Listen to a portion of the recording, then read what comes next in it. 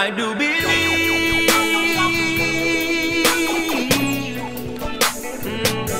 that I will overcome. I will overcome. I do believe,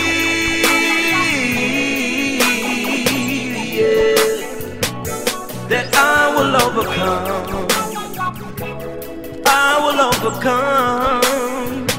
Yes, I will. Blessed be the name of the Lord. I'm coming from Psalms, the 32nd chapter and the 8th verse. It says, I will instruct thee and teach thee in the way which thou shalt go. I will guide thee with mine eyes. Be ye not as the horse or as the mule, which have no understanding, whose mouth must be held in with a bit and bridle, lest they come near unto thee.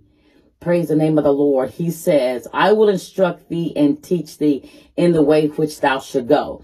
You know, and you think about a horse, when you put the bridle in his mouth and you pull the string, hallelujah, and he goes whichever way you turn him. And the Lord is letting us know this morning, some of you, praise God, you feel like you're at a stagnated position, or you might feel like you're stuck and you don't know what your next move is or which direction, hallelujah, you should go, even with your life, even with your ministry. But God is saying that he is the one that will instruct us. He is the one that will instruct you. He is the one that will teach you in which way you should go. Sometimes in life, hallelujah, even as we go through this journey with the Lord, sometimes we feel like we're in a stuck position. We're in a standstill position and we don't know which direction, hallelujah, glory be to God, that we should go. But if we continue to seek the Lord, hallelujah, and eventually our wheels will just not be spinning, but eventually, amen, our wheels will grab gravel, amen, will grab leverage and then begin to move. Just like a car, when those wheels are just spinning, then eventually when you get out that stuck position, it begins to move forward. And the Lord is saying today that we are just to continue to keep our eyes on him, continue to look into the Lord, hallelujah, and he is going to guide us in which direction that we should go. God is going to continue to teach you. I don't know who this is for this morning. Praise God. Hallelujah. Glory be to God. But God is saying, hallelujah, thank you, Lord. I will instruct thee and teach thee in the way which thou shalt go. I will guide thee with mine eye. Amen. God, hallelujah, sees all things. God is all knowing. God is all seeing. Praise God. And I used to always tell my kids, we can only see down the street as far as our eyes can see, but God can see down the street and around the corner and around that corner. Hallelujah. So God is saying that his eyes is on you this morning.